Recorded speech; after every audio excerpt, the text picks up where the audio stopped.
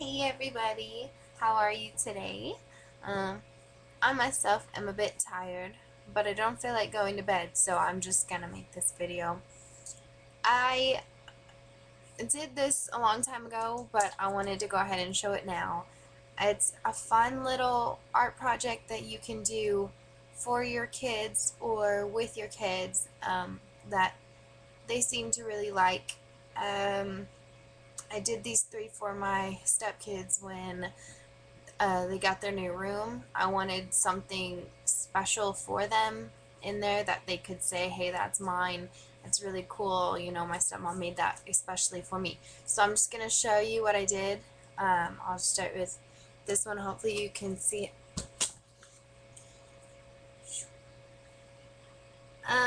This is Nathaniel's. As you can see, I have his name spelled out, and I have sparkly glittery paper, and I have Winnie the Pooh characters on there. Rebecca's is a little bent because she wanted to take it off the wall and play with it, but that's okay. But I have her name spelled out, and I have the princesses on there because she's our little princess.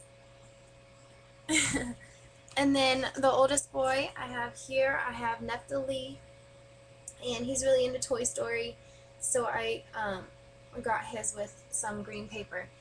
So mind you, these kids are 6, 4, and 1, so I mean, you probably wouldn't do this for a teenager, just saying.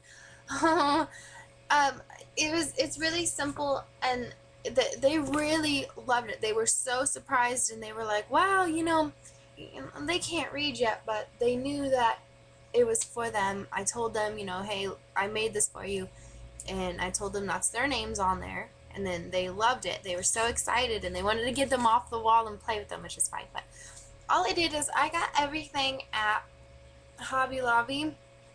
I went, and they had this cool paper. It's like funky. They had a whole bunch of different colors, and so I just picked out 3 colors and just got the standard letters. I got 2 packages of the letters, and they're just stickers. You just stick them on there, and I just made a cool little pattern.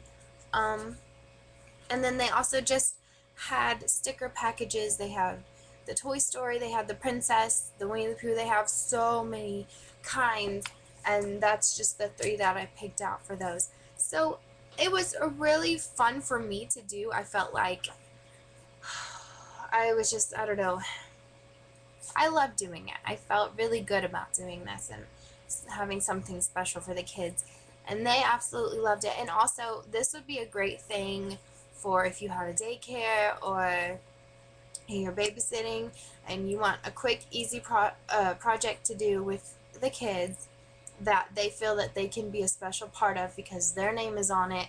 You know, they can choose what stickers they want on it and sort of decorate it. So easy peasy. It wasn't too expensive.